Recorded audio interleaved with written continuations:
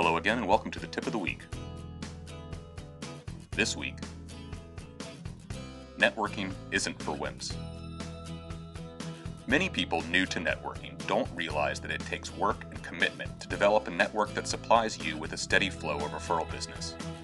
Their fantasy is they will attend a couple of networking events, everyone they meet will know, like, and trust them immediately, and qualified referrals will rain down on them, flooding them with all the business they need. It takes time and consistency to build the right referral relationship and commitment to train your referral partners on how to refer you, as well as you learning how to refer them.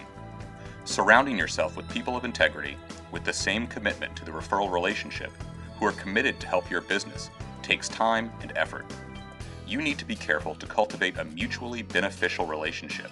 If it's one-sided, it won't work and won't last very long.